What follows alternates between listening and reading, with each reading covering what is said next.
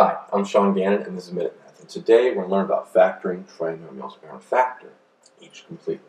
So if I was given this trinomial, n squared minus n minus 56, okay?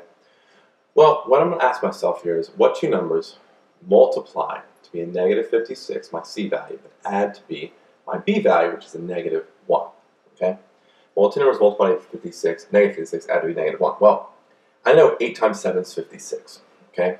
So if I'm going to have two of them that are multiplied to be negative 56 but add to be negative 1, I'm going to make the 8 negative and the 7 positive, right?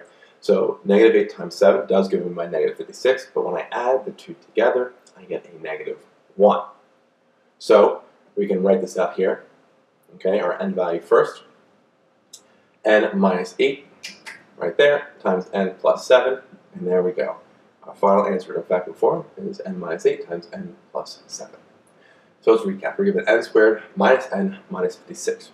Our a value was 1, so we asked ourselves the question, what multiplies b or c value, which is negative 56, and add to b or b value, which is negative 1.